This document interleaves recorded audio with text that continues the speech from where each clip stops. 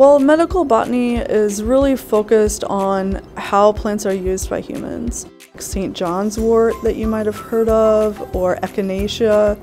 And these are plants that we've been using for hundreds of years, but some of the science behind that is sometimes lacking. And so the medical botany concentration is really built around having science be the base.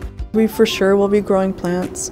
We'll be looking at diseases, insect pests, plant physiology, and genetics as well. Because medical botany is so flexible, you can actually do lots of things. That could be antibiotics. There's a big field looking at antibiotics now and trying to find new ones. Looking at phytochemicals that impact pain relief. The fastest growing field is in medical marijuana, and so having this background would get you into that area very quickly.